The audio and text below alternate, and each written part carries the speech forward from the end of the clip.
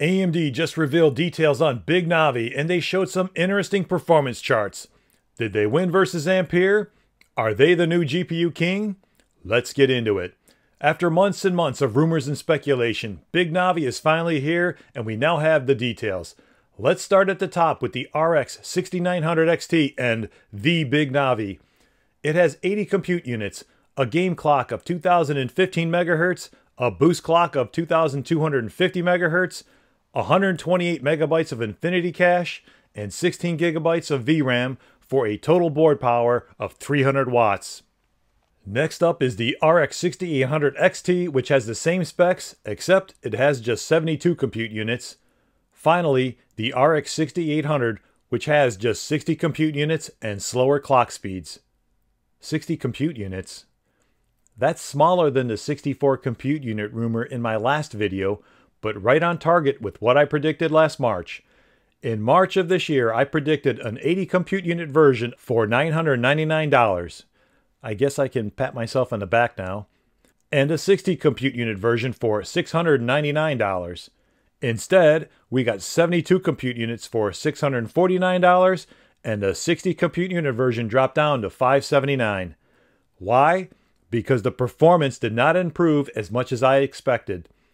When listening to the AMD video last night, it broke my heart when I heard AMD fellow Laura Smith say, "In the same 7nm process node." Wait, what?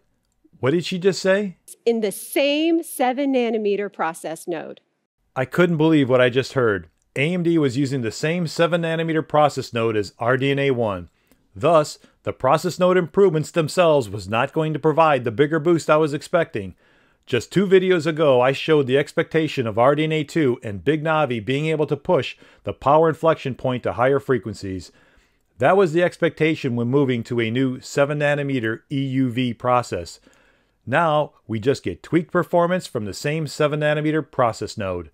What performance? Well, AMD provided performance charts for all 3 GPUs, so let's go through them and perform a little analysis to get through all the marketing hype so we can know what to expect on launch day. In my video in September, the August leak by Mr. Cortex of Big Navi being 15% faster than a 2080 Ti turned out to be the 60 compute unit version, which is what I predicted in my September video when I said 15% performance over the 2080 Ti by a mid-level RDNA 2 with about 60 compute units. Sometimes you just gotta believe the data. AMD provided comparisons of the RX 6800 to the RTX 2080 Ti at both 1440p and 4K. Let's start with 1440p. Right away they claimed 1440p gaming leadership.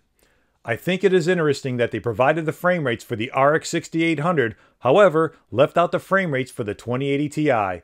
But since the data is there in the chart, I painstakingly went through the process to populate those frame rates for the 2080 Ti. Now that we have those, we can calculate the percentage differences between the two cards. You can see that in all 10 games shown, the RX 6800 beats the 2080 Ti on average by 19%. However, there are a few outliers, and if you apply the geometric mean, the difference is 16%.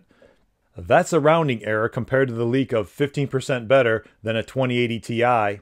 If you tally up the wins, losses, and ties, the RX 6800 wins in all 10 games. However, there is a caveat. The RX 6800 was using Smart Access Memory to achieve those results. Smart Access Memory is only available on Ryzen 5000 CPUs and using X570 or B550 motherboards. Let's move on to 4K. Again, populating the 2080 Ti frame rates and calculating the percentage differences, you see that the RX 6800 beats the 2080 Ti by 14%. Again, if you tally up the wins, losses, and ties, the RX 6800 wins in 8, has 0 losses, and 2 ties. Again, this is with the caveat that the RX 6800 needing Smart Access Memory to deliver those results. Why did AMD enable Smart Access Memory? What if you have an X470, a B450 motherboard, or are running an Intel system? What kind of gains would you achieve? I suspect that AMD did not show those since they would not have looked very favorable. At 60 compute units, slower clock speeds, and with Smart Access Memory turned off, I suspect the RX 6800 to be, on average, up to 10% faster than a 2080 Ti, and thus up to 10% faster than the RTX 3070.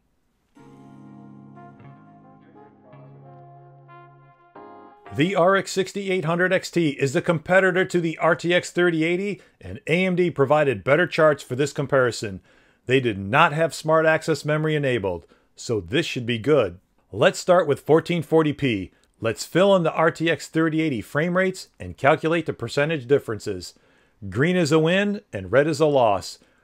These values are as much as a 17% win to a 7% loss, and this calculates out to just a 4% average win for the RX 6800 XT versus the RTX 3080. Not a very strong win. I would say that anything under 5% is not noticeable and would classify as a tie between these two cards.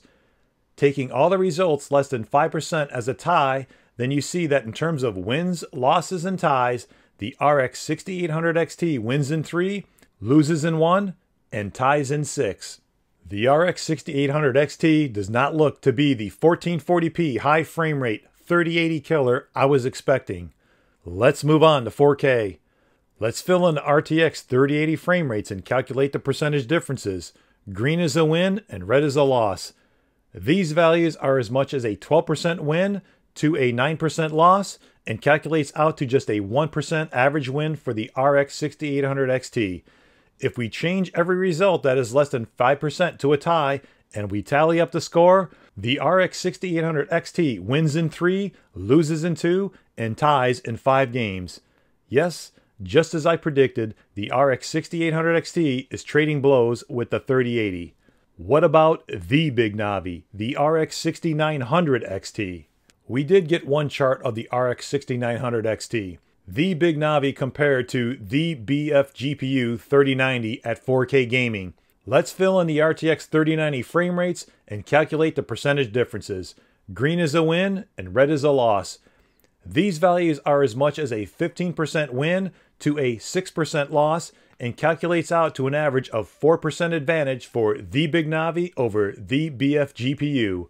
If we change those less than 5% to a tie and tally up the score, Big Navi wins in 5, loses in 2, and ties in 3. So that's it. The Big Navi just defeated the BFGPU, and AMD is now the king of GPUs. Right?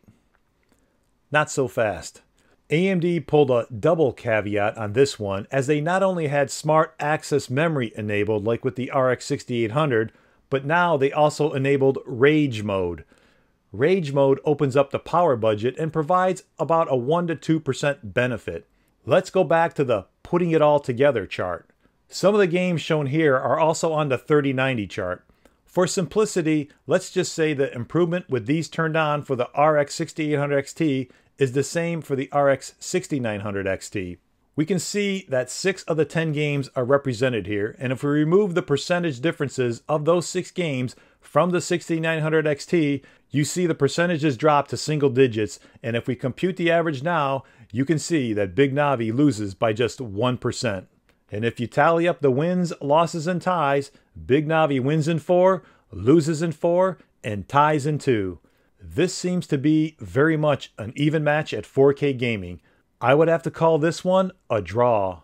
Since I already had the data, I wanted to get a quick glimpse of how much better the 6900 XT was over the 6800 XT. And looking at the numbers AMD provided, the 6900 XT is on average 12% faster than the RX 6800 XT. Keep in mind, that is with the double caveat of the 6900 XT having both Smart Access Memory and Rage Mode enabled, while the 6800 XT did not have either enabled. I suspect that when the independent reviews go live in December, the 6900 XT will be less than 10% faster than the 6800 XT. I also created a chart with the RX 6800 versus the 6800 XT compared at 1440p. It tells a similar story where the 6800 XT is on average 12% faster over the Smart Access Memory enabled 6800. I expect that when the reviews go live, the real difference will be in the range of 15 to 20%. At 4K, the 6800 XT extends its average lead over the 6800 to 14%, and I expect that without smart access memory, it will be more like a 20% difference when the reviews go live. Finally, a plot with all three cards at 4K so that you can see for yourself the differences in the data that AMD provided. I have nothing to conclude here other than AMD not only enabled Rage mode on the 6900 XT, but in going through all of this data, it also enabled Rage mode within me. Some people are saying that RDNA 2 is Radeon Division's Zen 2 moment. I would disagree with that assessment, and here's why. With Zen 2, AMD clearly lagged in CPU gaming performance versus Intel. However, AMD clearly won the performance for computing tasks like in Cinebench for a lot less money. So overall, Zen 2 just won on performance per dollar. With Big Navi, AMD Radeon did not show one compute-focused benchmark. Where was the GPU Blender Render comparison? What about the Luxmark score? What about video encoding times for creative software? And what about the features? Where was the ray tracing demo? Where is AMD's version of DLSS? How good is the new encoder for streamers? Where is AMD's version of NVIDIA Broadcast to appeal to streamers? If they had any features that were really good versus NVIDIA, then they would have showed them. So how does RDNA 2 win in anything versus Ampere? I was expecting better 1440p performance and slightly better 4K performance. Instead, it looks like they'll trade blows, and AMD has a less developed feature list, not a Zen 2 moment. From AMD's presentation and the data they provided, what have we learned? For the RX 6800, you'll get double the VRAM for up to 10% better performance for 16% more money versus the RTX 3070. For the RX 6800 XT, you'll get the same performance with more VRAM to trade off against NVIDIA's better feature list for a $50 cost savings. For the RX 6900 XT, you'll get 2/3 the VRAM and, just as I predicted for performance, you'll get a card nipping at the heels of the BFGPU for 2/3 the cost. With all the rumors of higher clock speeds within the last week, I wonder if the AIB partner cards just may be able to push performance to beat Ampere. If AMD had only produced RDNA 2 on TSMC's 7nm EUV process node, then we would have had better performance with more VRAM to trade off against NVIDIA's better feature list, and we might have been announcing a new GPU king. Then again, we are just 1 year away from RDNA 3 and the second coming of Big Navi. Like it if you learned something, share it, that really helps the channel, subscribe for more. Thank you all so very much for watching. Stay safe out there, and I will see you in the next one.